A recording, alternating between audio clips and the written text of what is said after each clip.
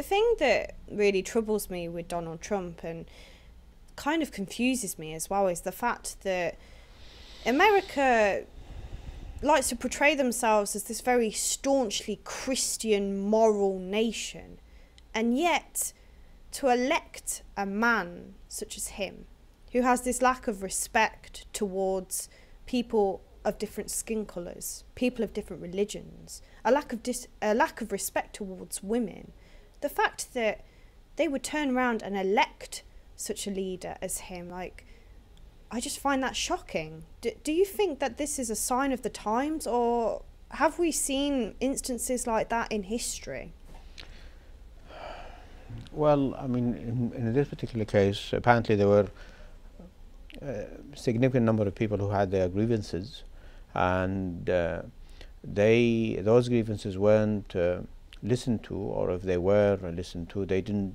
Previous politicians, previous presidents didn't do anything about them. So the electorate decided to go for someone who was promising them the things that they liked, and they made their choice.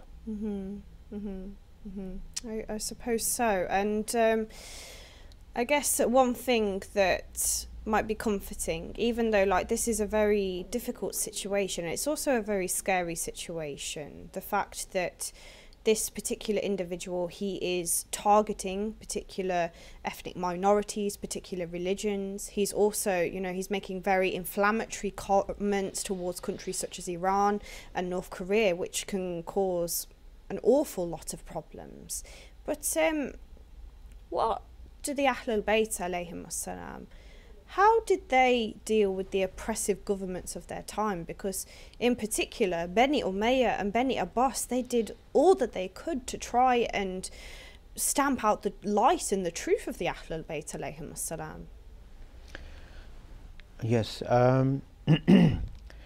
Well, the Ahlul Bayt alayhim salam didn't. They had, the power was in the hands of the likes of Bani Umayyah, the Umayyad dynasty and the Abbasid dynasty, and they subjected the Ahlul Bayt alayhim salam to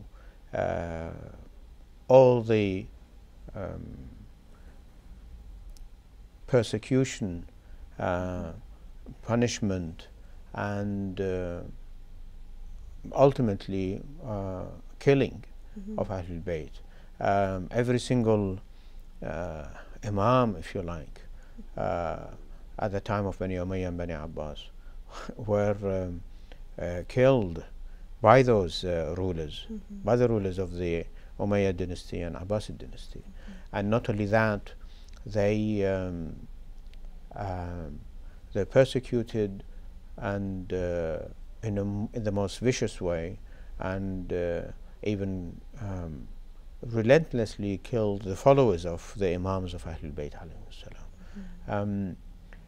So you mentioned that you know, the position the president has taken against you know, other religious minorities or the Muslims and so on and so forth. Families are finding it difficult to reunite and so on and so forth because of the, if you like, bans they have on Muslims entering the US. But